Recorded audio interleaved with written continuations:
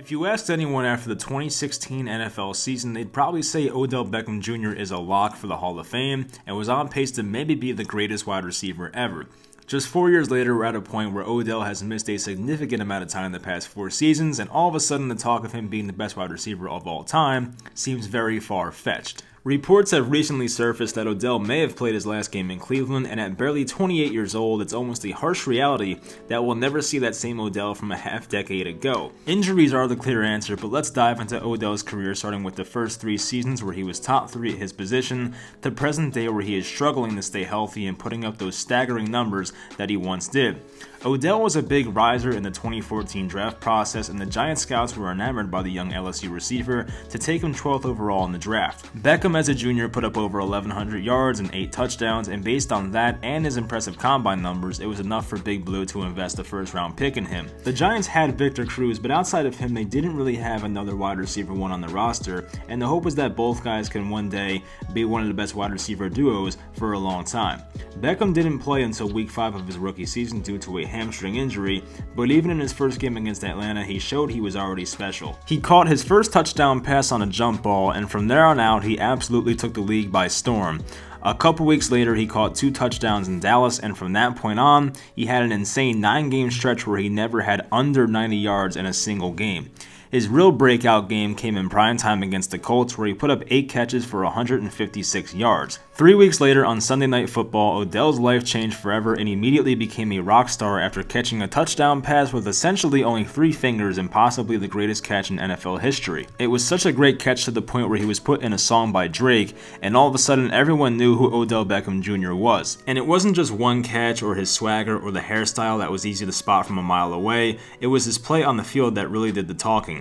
After rattling off those 9 straight games of over 90 yards or more, Odell finished his rookie campaign in 12 games with 91 catches, 1,305 yards, and 12 touchdowns. Not only are those stats unheard of for a rookie receiver, but keep in mind that he made his debut in week 5. He literally did all of that in 12 games. Beckham took home Offensive Rookie of the Year honors, and although the Giants did not make the playoffs, it looked like they found the next great wide receiver in football. In 2015, it was mostly the same. Beckham did play in 15 games, putting up 96 catches, 1,450 yards, and 13 touchdowns. Beckham had 8 games of over 100 yards receiving and a career-long 87-yard touchdown catch against New England, who even tried to double-team him the whole game with a safety over the top, but even that was not enough. The Giants didn't miss the playoffs again, but they were more competitive in the 2016 season. The Giants improved their defense and added key free agents to go 11-5 in 2016.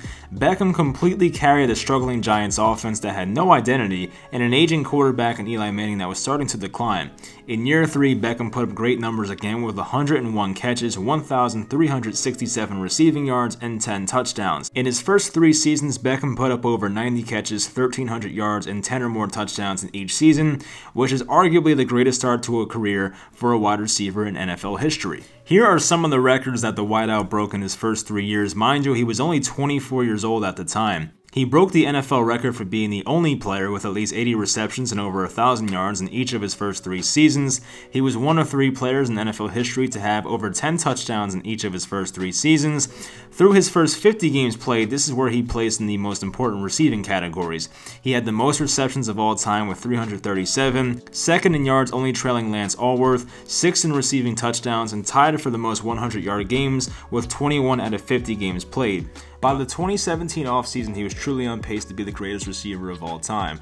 Now, of course, he was unlucky with injuries in the future, or you could be the superstitious type and believe that he was never the same player after the infamous boat trip in 2016 before wildcard weekend. In Beckham's one and only playoff game up until this point of his career, he had a few major drops and eventually got blown out by Green Bay on the road. Beckham apparently punched a hole in a wall after the loss, so obviously he cared, but partying in Miami the Monday before a playoff game did not sit right with some people. Even his teammate at the time, Victor Cruz, admitted this was the biggest regret of his career. In the 2017 preseason, Beckham injured his ankle in a game at Cleveland, which caused him to miss week 1 of the regular season. He did return in week 2, but was on a limited snap count.